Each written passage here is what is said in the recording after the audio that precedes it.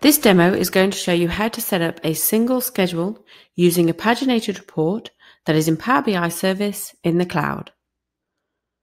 The report will be outputted to a disk or folder destination in Excel format.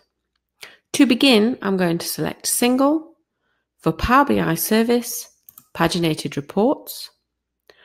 I'm going to select the Power BI account that I'm going to use and the report that I want.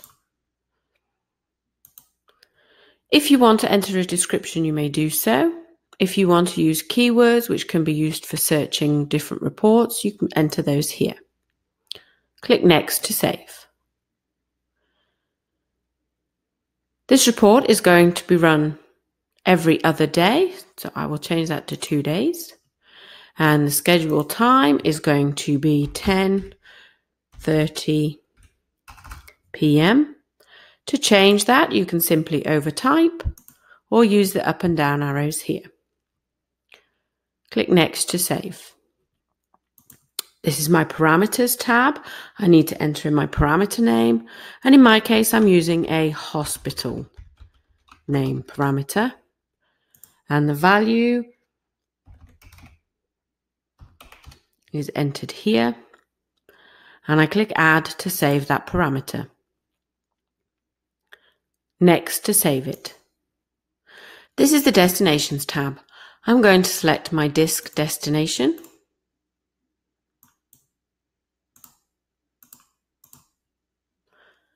And I'm going to select the format I'm going to use, which is Excel. And I'm going to password protect the workbook.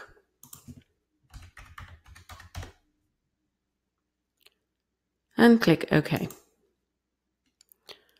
Next to save that information. This is exception handling. For more information on exception handling, please view the exception handling demo. Refreshing datasets. For more information on refresh datasets, please view the refresh datasets demo.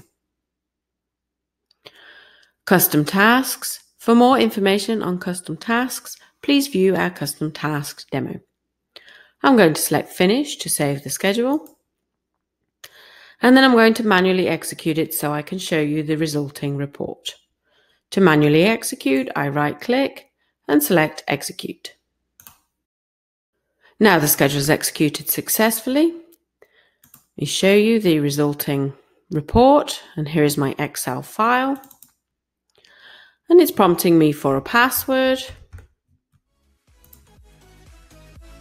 And here is the report in Excel.